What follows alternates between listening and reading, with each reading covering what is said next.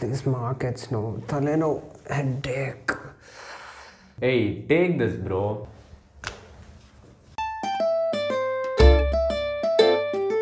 And also, if you had invested in Amrutanjan back in 2009, you wouldn't have had this headache. What?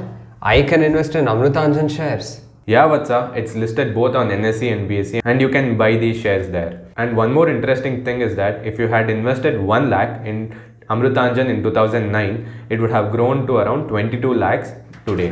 That's an amazing return of 2000%. That's nice, man. How can I learn about investing without getting a headache? Follow optionables, Vatsa. They help you understand stock market in simple terms.